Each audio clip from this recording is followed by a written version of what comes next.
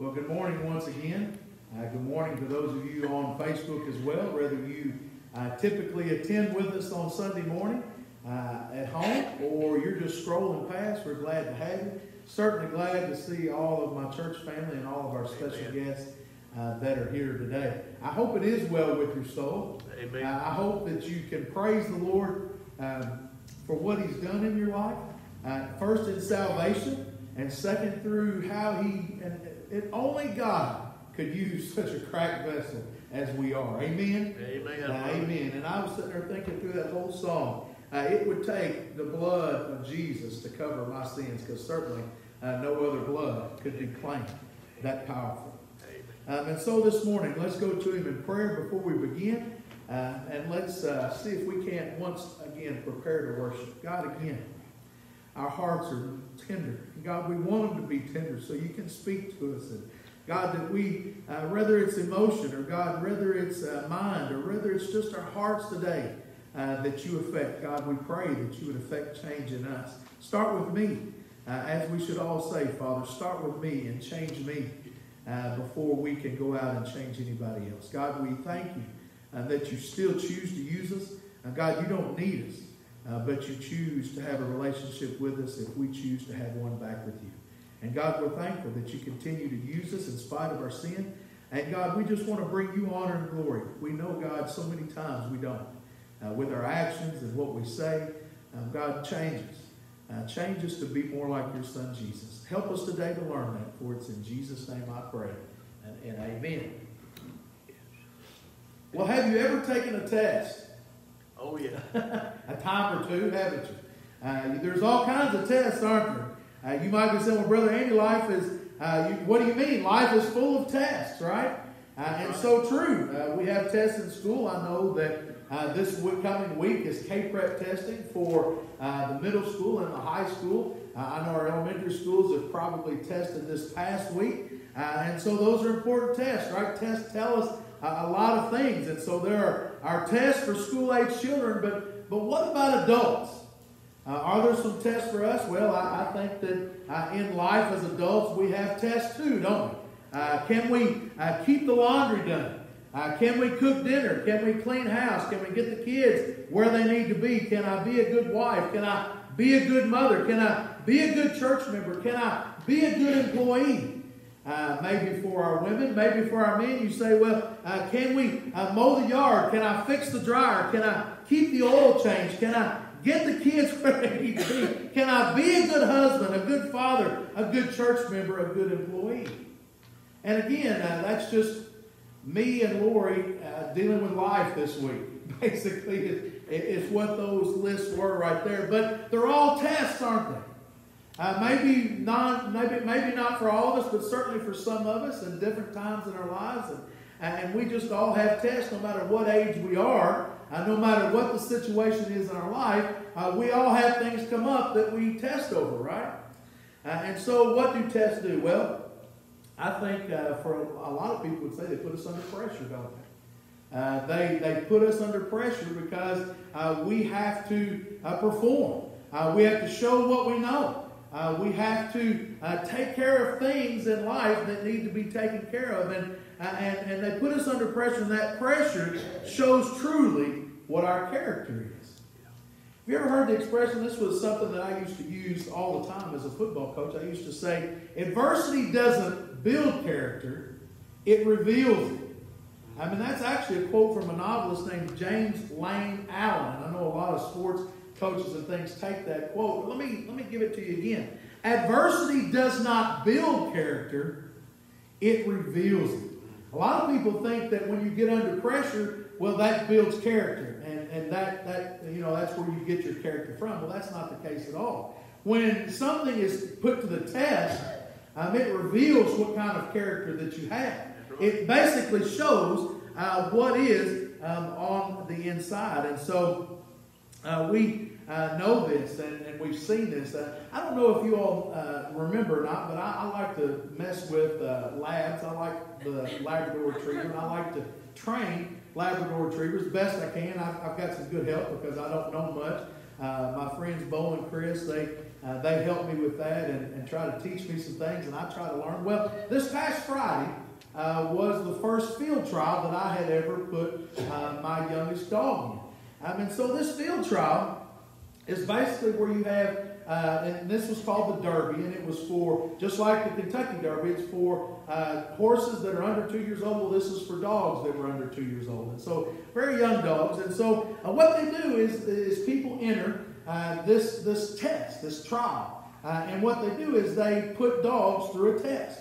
And it's amazing to see what dogs can do. It's a hard test, and you wouldn't think that these dogs could do the things that they do. I mean, they go out 400 yards and find a bird that they don't know where it is, and they use their nose, and they use their eyes, and they swim, and it's just amazing to see if you've never seen it before. And so there are 4 series in the test. Actually 4 different competitions, and you make the cut, you move on to the next competition. And so there's a lot of pressure put on the dogs. I mean, there's 40 or 50 people watching. You've got judges, you've got guns going off, you've got birds flying in the air. There's just a lot of pressure put on these dogs. And so whether it's good or bad, the result of what happens with the dog, it's revealed. I mean, it's easy to tell. The tests get harder and harder, and it reveals the talent that the dog has. It reveals a lot of times even the things about the dog, like the drive and the attitude and the marking ability and just all of these different things that we train and test these dogs to try to find out what they really have on the inside. And so, good or bad, the test reveals it. It brings it out. And so this morning, what we're going to do is we're going to be looking in God's Word to see what should be revealed in us. If we go through tests, and if truly character is revealed through these trials, then we need to understand what's on the inside of us today, because eventually, guess what's going to happen? It's coming out. And so if you have your Bibles, we're going to be in Luke chapter 6. Luke chapter 6. And let's see if we can't deal with what's in your heart. What's in your heart? Luke chapter 6, beginning in verse 43. Luke chapter 6, beginning in verse 43.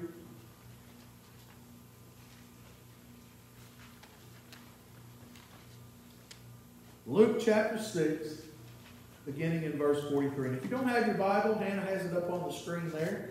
I know some of you have apps, some of you have Bibles.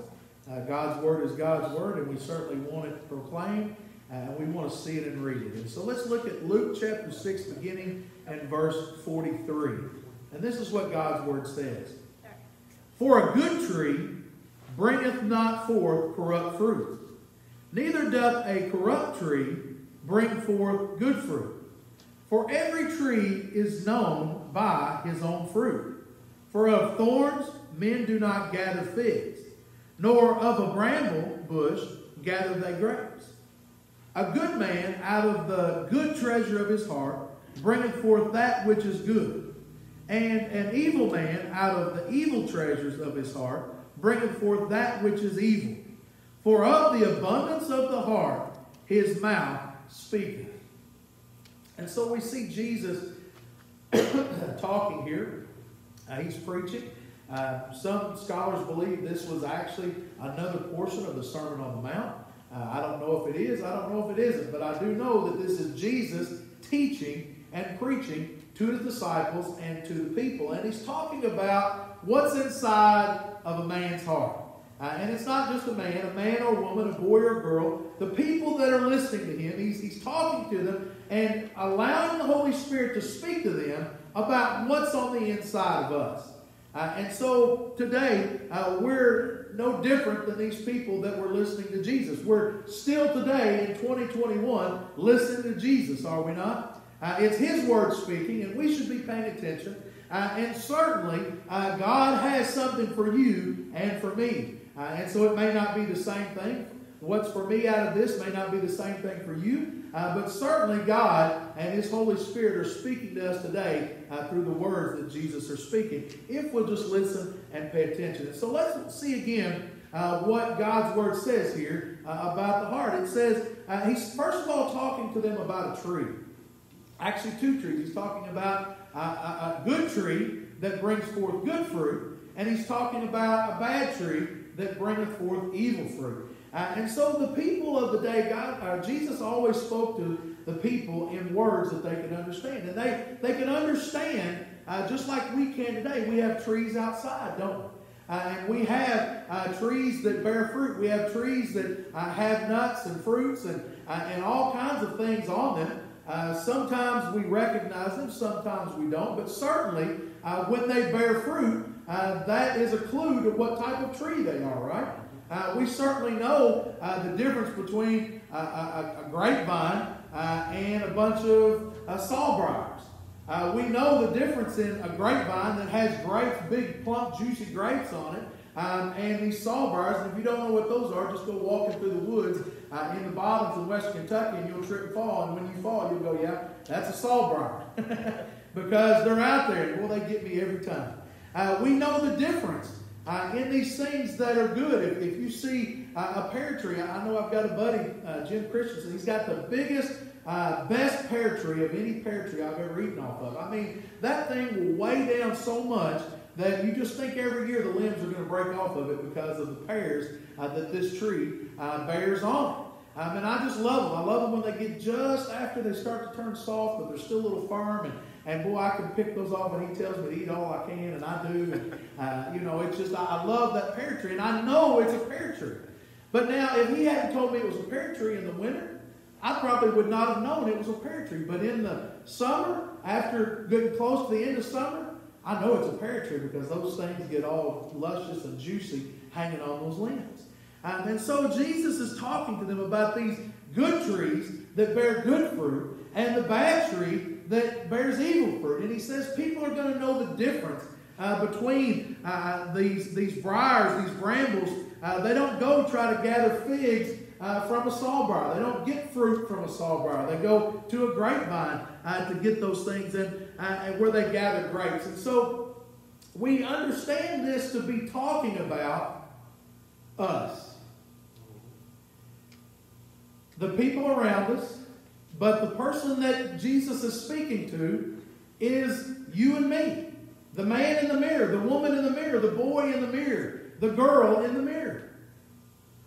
And he's talking to us about what is inside of you and me.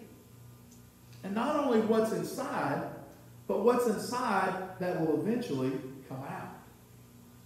And so we see where he says, for a good tree bringeth not forth corrupt fruit. A good tree is not going to bring forth fruit that's not good, or it's not going to have bad fruit on it. And then he goes on to say, neither doth a corrupt tree bringeth forth good fruit. And so, Brother Andy, what does that got to do with me? Well, if you and I call ourselves by the name of Christ, we are to bear fruit. The Bible says that we are to bear fruit. From what is on the inside, you and I will eventually be brought forth to the outside. We have things that identify us with Christ. We have fruit where we are ministering in and through the church, where we are loving on people, where we are showing forth the love that Christ has shown forth to us. And so there's lots of fruit that can come from a relationship with Jesus Christ. And we are to be living a lifetime of gaining to be more like Christ and bearing fruit that's from our lives. People that come to know Christ because we have told them or because we have lived a life before them. And the Bible says that we plant seeds every day, don't we? We should be strewing seeds or strewing. I don't know what is sowing, certainly. We strew them, but we sow them first. So we're to be sowing these seeds, and these seeds a lot of times they come from the life that we live. And it's always from what is on the inside. Because the Bible says, Jesus tells me, he says, for every tree is known by its fruit. You and I can tell people that we're Christians all day long till we're blue in the face, right? Yep. But what is it that really shows that we're Christians? Our actions. It's our actions. It's what comes out of our mouth. It's not just what we say. It's what we do. Actions speak louder than words, right? Amen. And certainly, what is in our heart will affect the actions of what we do, and not just what we say. And so Jesus tells them, a good man in verse 45, out of the good treasure of his heart bringeth forth that which is good. And an evil man out of the evil treasure of his heart bringeth forth that which is evil. And so Jesus is talking about our heart being like a treasure chest. In other words, it stores things up, right? I know that Lori, some of you still know what a hope chest is, right? I know that my girls, I heard one of them say one time, I don't have much hope for a husband, so I'm not getting together a hope chest. And I told them, hey, don't you say that. God is still working. Trust in Him. But we have hope, right? We have hope for the future. And they put these special things in the hope chest, don't they? They put these special things. I know Lori's got baby books in there, and some baby books are really full, and some baby books are not that full. That's a joke between my girls. But we have locks of hair. You have blankets, and you have things from your grandmother, and things from your mother, and things from the past, and just all these things that are important to us, right? And I know Lori, she likes it from time to time getting those things out and sharing those with her girls. And so that's kind of what Jesus is talking about here with the treasure of our heart. Our hearts, they store up these things that we put in through our eyes and through our ears, right?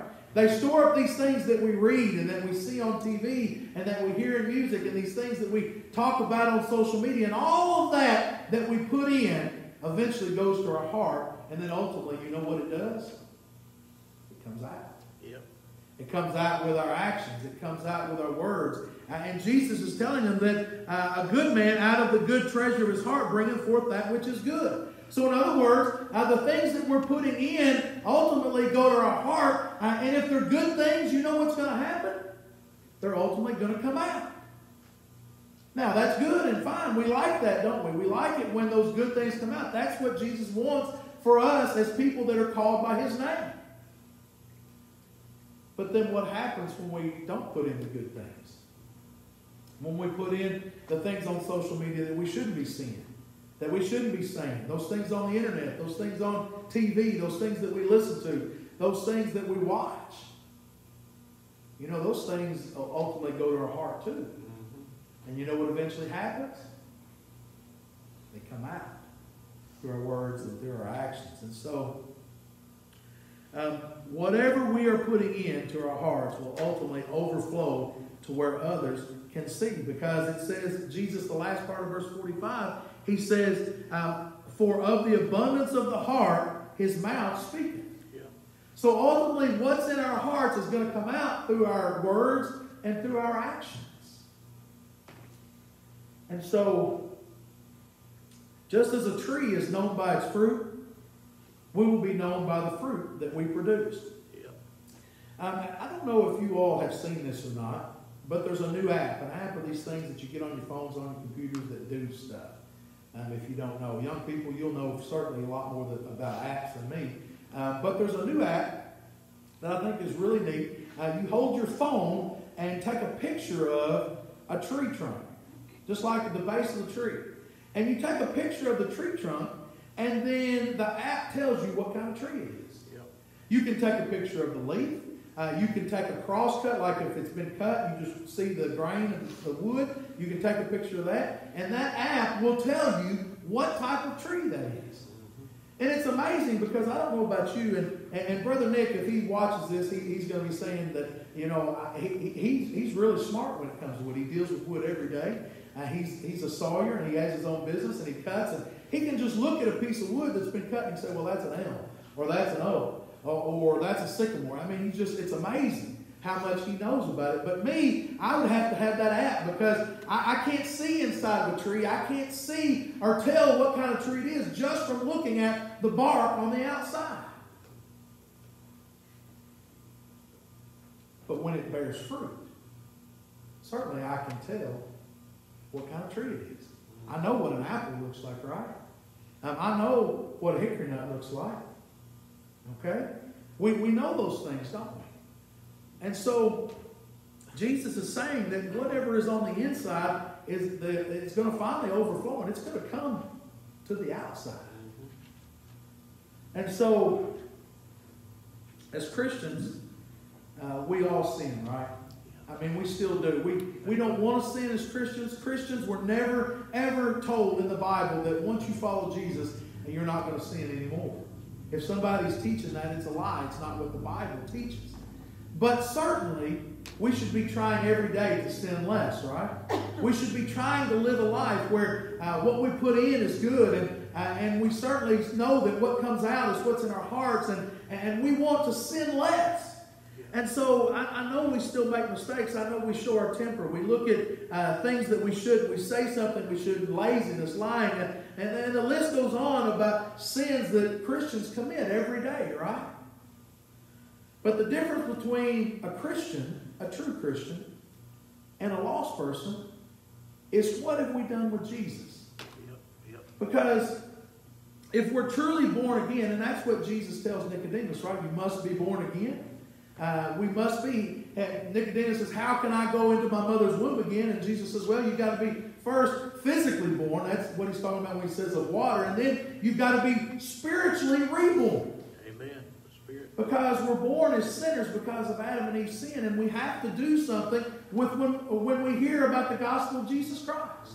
And to be reborn, to be saved, means to accept what Jesus did on the cross and ask him to save us and forgive us of our sins. Amen. And so, from that time, we have a relationship with him, don't we? And then that's when we can start producing fruit. Now, I'm sure any of you that have planted fruit trees before know that it takes a little while to start producing a lot of fruit, right? But even a young pear tree or even a young peach tree might have a little bit of fruit on it the first year, right? And you think about that as Christians. As Christians, we grow bigger and stronger, don't we, in the Lord. We by faith, know more what the Bible says. We trust more of what God says he's going to do because we test him a lot of times, don't we? We see that he is faithful. We see that his word is true and it never fails. And so we begin, the more we become like Christ, the more fruit that we produce. And so that means that the things going into our hearts, eventually, if we put in the good, eventually the good is going to come out. And that's what we should all want. Does anybody remember the song we used to sing in Bible school, the fruit of the Spirit? Love, joy, peace, patience, kindness, goodness, faithfulness, gentleness, and self-control. And I'm not going to try to sing the song for you. I realize that I'm not a good singer. But we certainly remember the kids loving it, don't they? I guarantee if we had some kids that had been through Awana for a year or two, they probably still remember the Fruit of the Spirit song, don't they? And they may not have understood it, but now they know that those are characteristics of Jesus. Yep. Love, joy, peace, patience, kindness, goodness, faithfulness, gentleness, and self-control. Yep. And Jesus is certainly all those things to the nth degree, right? He's certainly all those things and much, much, much more. But you and I should be seeing fruit in our life, and the fruit in our life is what should be coming out from our hearts, that is love, joy, peace, patience, kindness, goodness, faithfulness, gentleness, and self-control. Yeah. Again, we're not perfect, are we? There's nobody perfect. There's only been one perfect man ever lived, and that was Jesus Christ. But certainly we should be growing as Christians, right? More mature every day. And we see and we know that we should be like that. And so just looking good on the outside when people are watching is not us producing good fruit.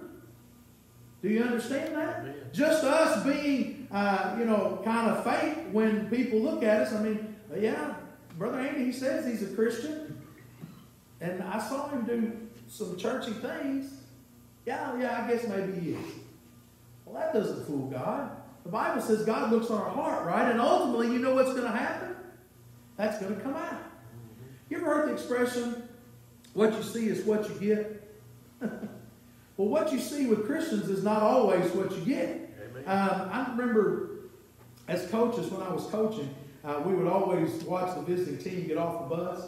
And this is really funny if you've ever been a coach before, because we call it the look test. You see a team getting off the bus and you go, that's a good-looking kid right there. Ooh, that's a good-looking kid right there. Ooh, that is a good-looking kid right there. And some teams pass the look test. You understand what I'm saying? They pass the look test, and so in other words, they look good getting off the bus. But just because they look good getting off the bus doesn't always translate into they're going to play good when they get to the football field. Because there's a lot of things that go into a football player that ultimately that are on the inside are going to come out when they're put to the test against another team. And so it certainly helps when somebody looks strong and when somebody's big and they look fast, those types of things. But that's not all that makes up a football player. Well, you think about that with a Christian. Okay, they may pass the look test, but until a little pressure's put on them and ultimately the inside starts to come to the outside, they start bearing fruit, then you'll know what's on the inside, right? And so it's always what's on the inside that makes the difference. And as Christians, we must be concerned with what's on our inside. Now, I know the Bible says, and I know Brother Rex, he's taught me this long ago, we're to be fruit inspectors as Christians. We're not to judge. We're not certainly to point the finger at anybody, because we certainly have sins of our own. But we have to have discernment, don't we? We have to discern when somebody says they're a Bible teacher or that they're a follower of Christ. We have to discern by their fruits whether they're telling us the truth or not. Because certainly they can tell us one thing, but if they do something else, then what's on the inside doesn't match the speech, right? The walk doesn't match the talk. And so we can control, we can't control what the fruit of somebody else is. As close as Lori and I are, I am in no control of the fruit that she produces or doesn't produce. You know who I am in control of? Me. What goes into my heart is controlled by me. What I put into my eyes, what I put into my ears, what I allow myself to look at on social media, to say, to look at on the internet, TV, radio, whatever, I'm in charge of that.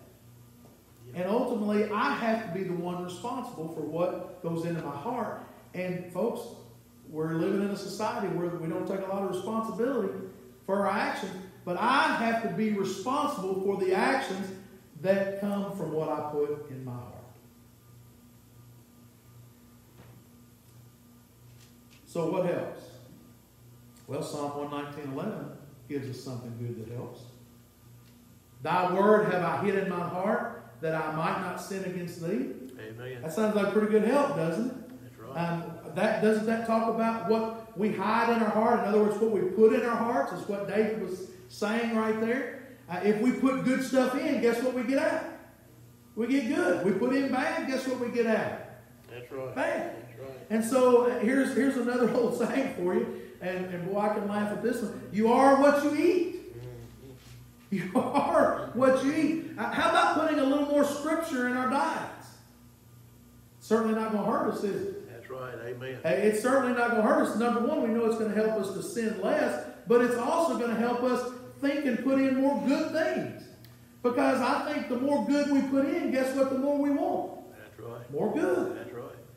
Have you ever eaten right and worked out before? I know it doesn't look like I have, but there's been a time in my life where I have done that. And you know, my body fights it when I first get back on a good regimen of diet and exercise. Your body fights it, doesn't it? Mm-hmm. But you know what happens after a while? My body craves it. Yeah. I can tell when I drink a Coke, it weighs me down. I can tell when I miss a day going and walking with Hannah. I can tell when those things happen because my body doesn't feel as good. Yeah. Folks, spiritualize that. When we miss a day of reading God's Word, when we miss a day talking to the Lord, when we miss a church service, and I know we all do those things, but certainly the habit should be we do those things as Christians, right? Yeah. And if we give ourselves that kind of diet, we get a good outcome. In other words, if we want good to come out, then we better be putting good stuff in, right? Right. Amen. And that's what we do. God's Word not only will help keep us from sin, but it will also show us and others the intent of our hearts. Because we know that fruit is going to come out. Hebrews 4:12 says this, "For the word of God is quick and powerful, and sharper than any two-edged sword, piercing even to the dividing asunder of soul and spirit, and of the joints and marrow, and is a discerner of the thoughts and intents of the heart." Amen. This says a lot of things, but this is what it says in reference to what we're talking about. God's word in our lives helps us discern what's good and bad that we need to put in. And not only that, God's word in our hearts and in our lives help us to discern what we see in everyday life as godly or not godly. Is this going to help me bear more fruit? Do I need to spend more time with this, or do I need to spend less time with this? Do I need to cut this out of my life, or do I need more of this in my life? And certainly God's word is that and so much more. And so this morning, we have to ask ourselves, what's in our heart? Can you think back over the last week at things you've said and done? This is a good proof of what's in your heart. How much good and how much fruit have other people seen in your actions and what you've said this week? How much good have people seen from my actions and from my words that I've spoken this week? Do they represent that Christ is in charge of my life? Does it represent that I have a heart that's full of those fruits of the Spirit? Fruit of the Spirit? You know, Romans 10:10 says this, "For with the heart man believeth unto righteousness, and with the mouth confession is made unto salvation." And then verse 13 says, "For whosoever shall call upon the name of the Lord shall be saved." Amen. This scripture, I put this in here to help us close today, because we will never be a good tree that produces good fruit if we don't have a relationship with Jesus Christ. Amen. If we are not part of, if we're not part of Christ and He's not a part of us, then, we can try to live a good life, but it's certainly not going to produce good fruit, godly fruit, that fruit that represents Jesus. And so the first thing that has to happen is we need to have a relationship with Him. And so, well, Brother Andy, can you tell me? No, I can't tell you. That's between you and the Lord. You have to go back to a time where you prayed and where you asked Jesus to forgive you of your sins and to save you. Do you believe that Jesus is the Son of God? Do you believe that He died on the cross? Do you believe that He came back 3 days later again from the dead? That's what it means to start a relationship with Jesus Christ. It says, "For with the heart man believeth unto righteousness." You believe that Jesus is who He says He is. And with the mouth confession is made unto salvation. That's where you ask Him to save you and forgive you of your sins. No preacher can do that for you. No emotional experience at the altar can do that for you. Only you, between you and God, is what that's about. And so, what's in your heart this morning? That needs to be the first check. The second check, after salvation, is that you and I need to understand that we need to be producing fruit. The way we live our lives either lead people to Jesus or they turn people away from Jesus. And that's pretty much the long and the short of it. Either you and I are helping people to a relationship or a better relationship with Jesus, or we're turning them away.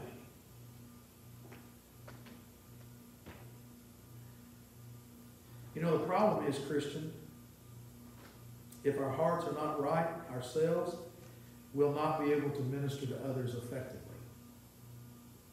We'll be the latter of the two. We'll turn people away from Christ with our actions and with our words. Warren Wiersbe says, "If we see ourselves as excellent guides, but do not realize our blindness, we will only lead people into the ditch." That means you and I have to constantly be listening to the Holy Spirit talk to us about our sin, about what we're putting into our lives and what we're putting into our hearts, and confess the sin and start putting in those good things so people can see the good, so people can be led not into the ditch, but to a saving relationship with Jesus Christ. We cannot lead others into a life we do not practice. Yeah, that's right. Now that's pretty profound, or that was at least to me. We cannot lead others into a life we do not practice. And so we've got to ask ourselves, is the fruit I'm producing good or bad? If the fruit you produced this past week is bad, check what's going into your heart.